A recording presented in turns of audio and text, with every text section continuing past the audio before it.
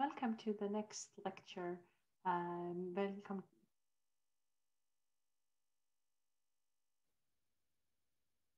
Welcome to the next part of the titration lecture. And in this video, we are going to talk about potentiometric titration. So potentiometric titration does not capture a specific type of titration reactions, but rather a specific type of detection of the endpoint of the titration reactions. And potentiometric titration or potentiometric detection of the titration endpoint can be applied for acid-base titration, it can be applied for redox reactions, it can be applied also for complex formation, it can be applied for many different types of titration reactions. So what is this potentiometric titration? It is about determining the endpoint of the titration reaction with the potentiometric measures. So this is by potentiometrically measuring the change of the concentration of the analyte or the titrant in the solution. And one of the most simple examples of applying potentiometric titration is in the sense of acid-base titration. So in the previous video, we looked at how to determine the endpoint of the acid-base titration with the indicator. And we had a problem that we needed to find the indicator that very sharply changes color at the jump of the titration curve. So very close to the stoichiometric point of the titration curve. However, in case of acid-base titration, we could do also a different thing. We could just take a pH meter and put the glass electrode of the pH meter into the solution that we are titrating. And constantly, each time we add a tiny drop of the titrant, record what happens to the pH of the solution. So this is what can be seen on the left-hand figure. So we do a titration of the same hydrochloric acetic acid solution, and we titrate it with a sodium hydroxide.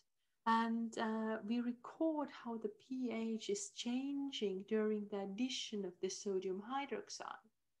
And by this, we can visualize the titration curve. Here, each of the points means one reading from the pH meter. So we record both from the burette how much sodium hydroxide was added, and from the pH meter what was the pH at this specific point.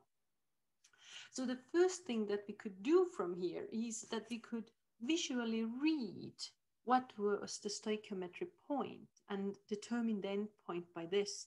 Just visually looking, okay, this seems to be here like the sharpest point or in the titration curve. Oh, so we say that 10 milliliters was the endpoint of this titration. But sometimes when the titration curves are not so steep, the jump is not so high, then we can be not so clear with that. And therefore, in potentiometric titrations, we can also take a derivative of the reading relative to the titrant volume. So in case of acid-base titration, this is the change in the pH with each added volume of the titrant. And this can be seen on the right-hand side figure. So essentially this, we start recording from the 0 milliliters of sodium hydroxide added. We record the pH, then we add a bit, then we record again the pH, and we also record again the titrant volume. And from the difference in the pH between these 2 points and from the difference in the volume, we calculate this delta pH divided by delta volume. And when we do this for each consecutive point relative to the previous point, then we see that at the range where the where the acid was still strongly present in the sample, this derivative is very close to zero. So pH does not very much change here in the plateau region from 0 milliliters to almost 10 milliliters.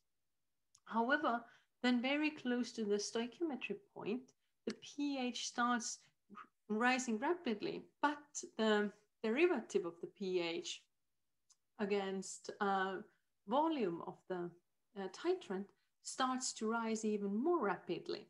And we can very clearly now see where the stoichiometric point was. So we can take the reading from here. In this example, we can actually see that there are 2 points for which the derivative is very close. So in this case, we can actually take the mean of these 2 points. So the mean volume between these 2 points as the endpoint of the titration. However, in addition, we can also take the second derivative. So this is the same operation of seeing how does the delta pH over delta volume change with the volume of the sodium hydroxide. So we take a second derivative of this change, and we can observe a kind of a heartbeat curve where indeed in the region where there was still acid left in the solution, and afterwards, after the stoichiometric curve, we get a very flat plateau with a zero, so the second derivative is zero. But at the stoichiometric curve, we see a really sharp heartbeat, and the middle point of this heartbeat is then determined to be the endpoint of the titration. And this comes because the derivative is changing sign in this stoichiometric point. And here is an example how this can be used for very complicated titrations. So we were before talking that for indicator titrations, it is very important that the jump on the titration curve would be very high to find a suitable indicator to actually visualize this with the color change in the titration. For potentiometric detection of the endpoint, it is still very important that there would be a jump on the titration curve, but it can be slightly smaller.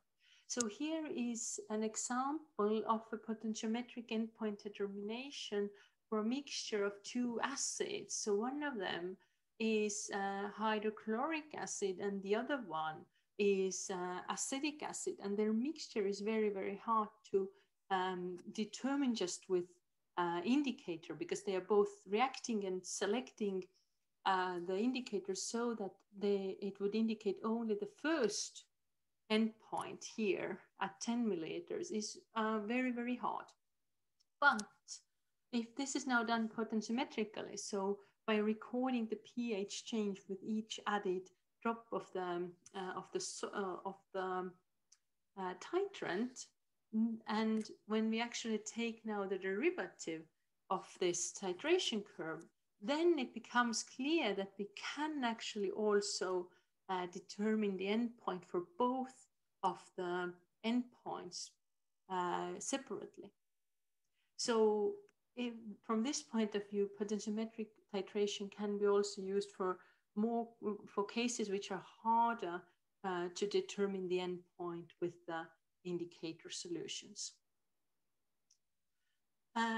However, lastly, I would like to stress that potentiometric endpoint determination is not only for acid-base titration, but it can be also done for many other applications. For example, one of the very famous examples is determination of water with Carl Fischer titration, where actually the endpoint is also determined potentiometrically, even though, and it's not by pH, but rather by the detection of other species with potentiometry in the solution.